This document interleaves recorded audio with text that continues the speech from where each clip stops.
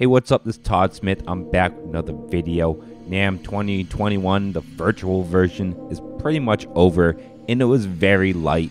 I mean, you expected it to be. It was an insane year.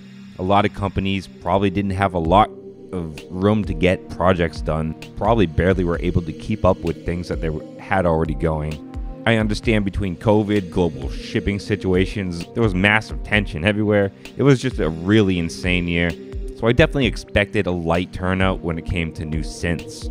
Korg seems like they were really the only company that came out pretty aggressive with a bunch of new stuff. Behringer with a pretty strong second place. Then you had companies like Kurzweiler and Roland who announced a few things. I do expect it could possibly be an odd year in the sense that you see a lot of mid-year announcements from these companies just because they really couldn't get much done in time for NAMM, or things were just so disrupted this year that instead of things being released now, you might see a lot more mid-year releases.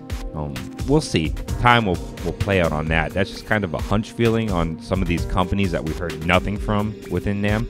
But now that NAMM is over, I'm definitely going to jump back into music and more music-based videos. It's about a week or two of nothing but, news announcements.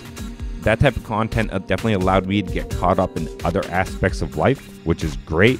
When I make tutorials and I make actual songs, obviously those type of things take a lot longer for me to actually edit, record, process. And the funny part is they generally don't get as many views as if I just turn on the video, talk for a few minutes about some general news within the synth world. Even though the views tend to gravitate towards my synth talk videos and the news, I definitely don't want this to become a 100% news channel. The core and heart of my channel when it started was tutorials and live jams, live sounds coming from my synths, and that will always be the core of my channel, even if it doesn't get as much views. To be 100% honest with you with the news aspects of my channel and the tutorial, deeper music side of my channel, it's a balancing act between releasing some videos that pull new people in, get a lot of views, and the stuff that I really love to do that I know possibly might only get 400 views.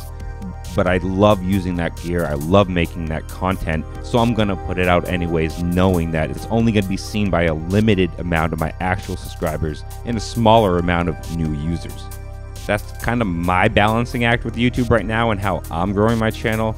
And so if you're into the more music side, the tutorial side, you'll definitely be happy because you're going to see a lot more of those videos pumping out in the next few weeks as I switch back over into that workflow. I need to thank everybody for the support during these NAMM videos, though. Just me acting like a little news broadcaster. Beyond NAMM, this channel has grown so much last year and has so much momentum going into 2021. By far the most momentum I've ever had going into any year.